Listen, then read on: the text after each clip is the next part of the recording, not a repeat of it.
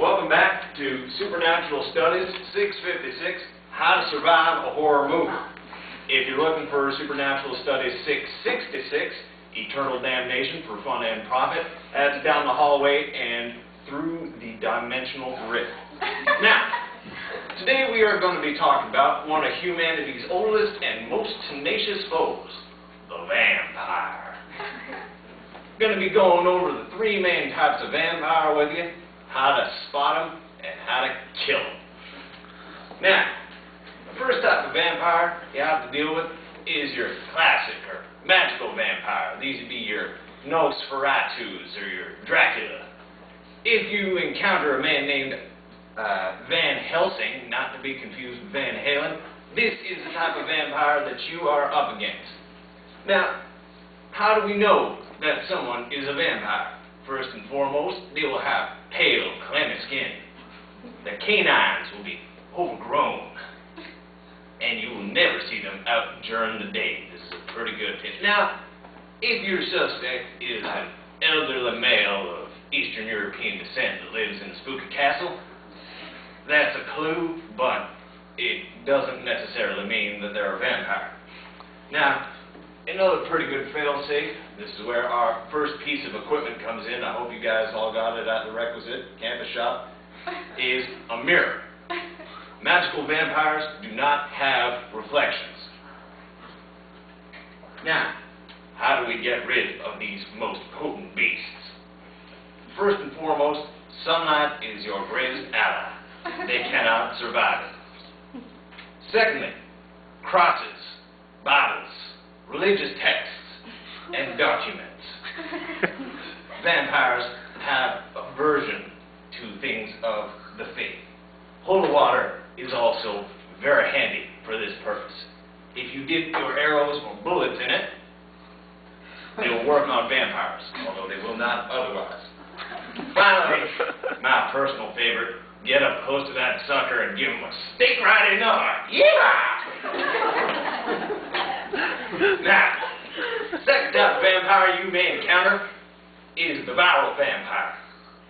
These vampires contract vampirism through a virus in the bloodstream. These would be your I Am Legend or Blade vampires. These guys are a little bit trickier to deal with. You want to always make sure you got yourself a flashlight with a UV bulb in it. They don't much like that UV light. My personal suggestion is a Police Brutality Edition mag light. That way, if they get too close, you can use it as your lifeline in defense. Now, these suckers have reflections, so you can leave the mirror at home. But they may be susceptible to good old bullets. If there is a black man with a large sword strapped to his back running around, there is a very good chance that you are facing viral vampires. Stay with him, he'll keep you alive. His name is Blade. Now, with these vampires, again, good old piece of wood right through the chest. Never fails. Now, the third type of vampire that you may encounter is the trickiest one to deal with.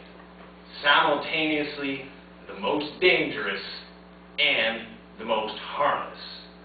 These vampires are incredibly dangerous because they are so hard to detect, and yet they are just as fast, strong, and powerful, and vicious as the other ones. They have reflections. They don't have an aversion to garlic, or crosses, or even holy water. However, there is one telltale sign that you have encountered these deadly, deadly vampires. They sparkle. You may be wondering, how can I possibly deal with this threat? Well, the answer is quite simple.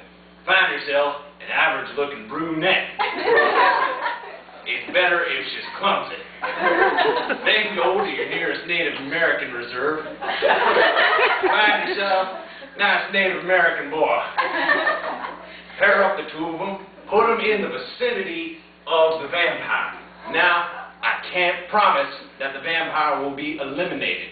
However, they will be so engrossed in a teen angst love triangle that you will be able to make good your escape. Now, I think that just about does it today. Remember, your essays on anti-zombie tactics are due on Tuesday.